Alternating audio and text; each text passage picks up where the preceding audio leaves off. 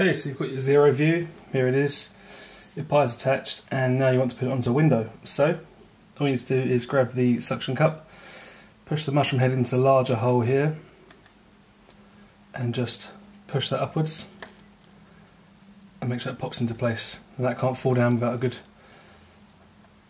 bit of force, and do the same on the other one. Just push those in. That's it, that's not going anywhere. And all you have to do is push it into a window, push from the little mushroom heads of the suction cups, push forward and release, and that's not going anywhere. Now you might be thinking, how do I get it off? So all you need to do is just put your thumb on the top of the mushrooms and just pop it up like that. That will then release, because obviously these holes are bigger than the mushroom heads.